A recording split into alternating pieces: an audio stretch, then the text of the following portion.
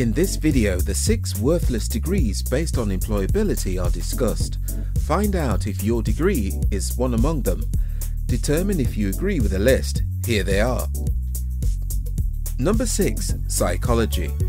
Being a graduate of psychology can seem to be an elite position. However, it's not what it seems to be. Of course, perhaps you can be employed as a psychologist in an institution when you graduate, but if another psychology graduate who has a second degree applied, chances are he would be a better choice for the employer. Your psychology degree is worthless. Number 5. Liberal arts. This is the same with liberal arts.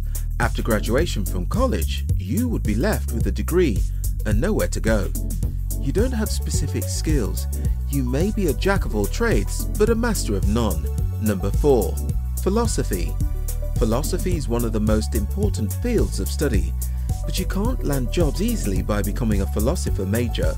Perhaps you can try applying in universities or in schools for priests to teach philosophy. Most schools will accept you if you further pursue a master's or a doctoral degree in education. Nevertheless, as a degree per se, it's pretty worthless when it comes to employability. Number 3. Sociology. This is a degree that can be useful in pursuing an additional degree in the discipline you want to work in. For example, if you want to work in government, you will have to enroll in a specific course related to the type of your work you would engage in. Otherwise, you end up with no clear career path. Number 2. Communications. Graduating from a communications degree in college is great, but finding a job can be daunting. You have mastered the art of communicating, but it's too broad. You have to be skillful in one specific field, so you can be gainfully employed. On the other hand, if you just consider it as your second course, then that would be perfect. All careers involve communication, so it's an edge for you against the other work applicants. Number 1. Fine arts. Learning about fine arts after you graduate may have beautiful trimmings, but there's no genuine substance. Fine arts degrees find employment with difficulty.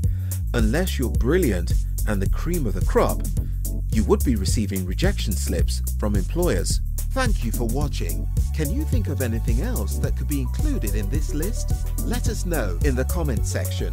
Remember to like this video and subscribe for more daily content. We also have a website you can check out at www.neoxide.com.